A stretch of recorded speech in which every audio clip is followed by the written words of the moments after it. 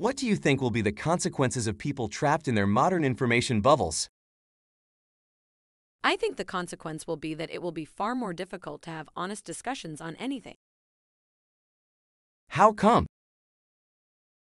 Well, you won't necessarily agree on the facts, and the more we disagree on the facts, the more we can't agree on theories and conclusions. So what does this mean in practice? It will be much less likely to systematically question practices and policies that affect large groups of people, and therefore it will be easier for those who control such information bubbles to exploit them. I think that this is all due to modern media. What do you think? I do too. It's clear that it's harder for people to talk with each other online than in person. People hide behind anonymity, and that makes everything easier. This whole phenomenon is then described as political correctness or ideology. What do you think? Well, I also agree with this perspective. I'm not sure it's the correct perspective, but it's definitely an interesting perspective. Okay, so what do you think about this perspective? First of all, I think that people are simply hardwired to be biased in favor of their own ideas. This is part of the reason why we like to surround ourselves with like-minded thinkers and people who agree with us, and why we dislike those who disagree with us by attacking them personally instead of focusing on the discussion at hand. Yes, I agree. Another thing is that we tend to respond more to emotions than to facts, and we tend to remember more emotionally charged memories than facts. The latter is something both the postmodern movement and neurobiology had in common. Yes, I agree with both of those statements as well. So the reason why people get stuck in their information bubbles is due not only to modern media, but also due to human nature itself. We all want our own ideas confirmed by reality, not challenged by reality. And that's not good for honest discussions. You're right there. I also think that there is a noticeable correlation between modern media, advertising, and political correctness. This explains why people get stuck in their information bubbles. Indeed. And I really hope that you're right about this too, because if you're not, then everything else could be just an illusion. So what do you think will be the consequences of people trapped in their modern information bubbles? Well, the consequences will be the same as before. It will be much more difficult to have honest discussions on anything, and this will allow those who control the money to exploit the poor. And what does this mean in practice?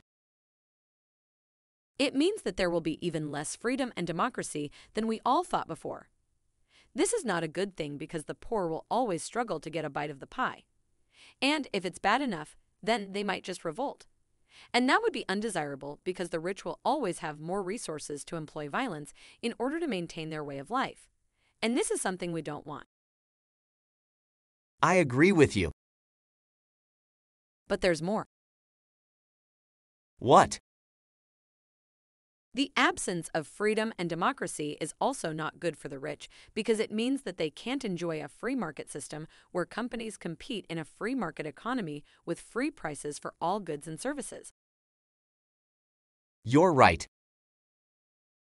So, let's face it, if people are trapped in their information bubbles, then not only will it be more difficult for them to have honest discussions on anything, but the entire structure of the world economy and the political system that supports it will suffer as a consequence. I think you're right about that too. So what do you think about this perspective? Well, I agree with you there. Modern media is a threat to freedom and democracy on both sides of the political spectrum. And as you said earlier, it's also a threat to free markets as well as everyone's well-being in general. Wow. We agree on something. Yes, we do. So what should we do to counter this phenomenon? I think the answer is rather obvious. The problem is that people get trapped in their information bubbles. And for this reason, I think that we should try to break the bubbles by engaging in honest discussions with each other instead of seeking out news and opinions that confirm our ideas and beliefs. The latter will only reinforce the bubbles, while the former will help us break them. You should try to listen and talk with others more often. I'm not sure if that's a good idea because I think some people don't deserve to be heard.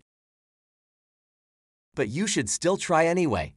After all, most people are reasonable people, and if you have a conversation with them, then most of the time they'll be open to what you have to say. And that's the way out of the bubbles. If they're open-minded enough, then they can find a way around any argument they hear from someone who is most likely trapped in his own information bubble. Yes, you're right. Just try it, and you'll see how it works. Okay, I will. So, in conclusion, bubbles are bubbles because people don't engage in honest discussions with each other anymore.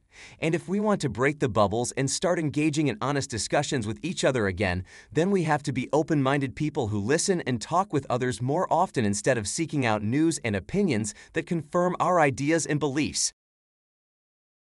I'm going to try that. Good. And you should too.